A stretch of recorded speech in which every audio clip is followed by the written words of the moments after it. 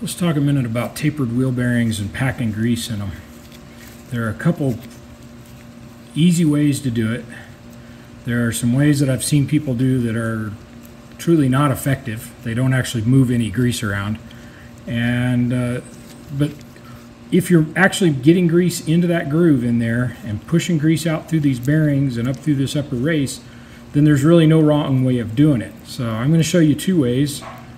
We have two bearings, and we're going to go ahead and do two methods of packing grease into them. So both of these wheel bearings have been just cleaned off as much as possible. They have not been tanked. They are used bearings, but they're in good shape. There's no damage, no pits.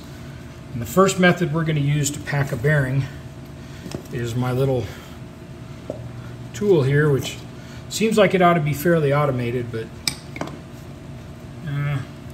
kind of isn't. So what it is, there's grease in the bottom here, and then there's this white disc in there with that O-ring seal, and grease is forced up through some holes in that white disc as you put pressure on the system. And you push down with that, and you're forcing grease up and through the white disc and through the bearing. It takes quite a bit of pressure. The goal would be just to keep pushing down on it until you get enough grease through it.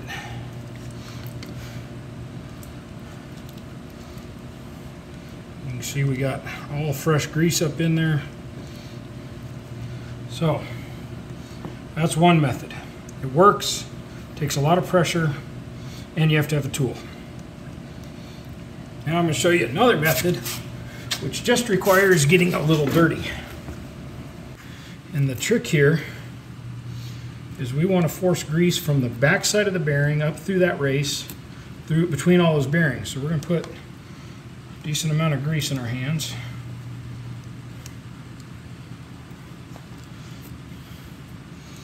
Get that down into the palm of your hand.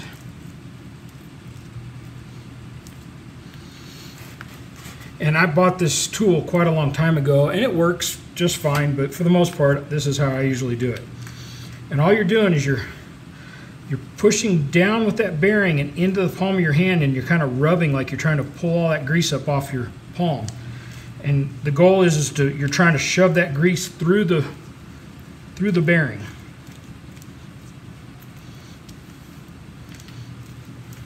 And you can see it starting to come out here now.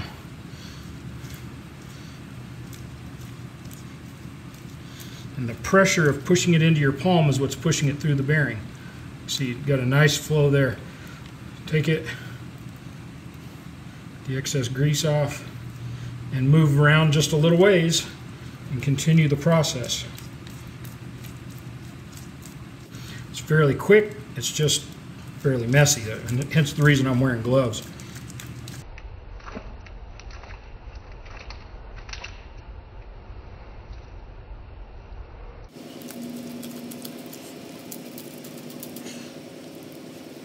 Now I've seen people supposedly doing this method, and instead of forcing that grease into those races, or in between those races, and getting that bulge, what they do is they go and they smear it all over the outside. Nothing ever actually comes through, and then they go, okay, I'm done. Well, they actually haven't done anything at that point. All they've done is move the grease around the outside. The goal is to push the old grease out and get new grease in. The old grease is almost always going to be black. So, you know, if you, like, I had already cleaned these bearings off pretty well, so we're just getting a little bit of black coming through. You just want to wipe that off, throw it on get it on a rag, get it out of your mix. There's no sense in it going back into the bearing. But just keep it up until the whole bearing is packed. And you've been around it at least once or twice, and you're confident that you have all new grease through that bearing. Thanks for watching Allison Customs Project Car TV. Like us on Facebook and check us out at AllisonCustomsOnline.com.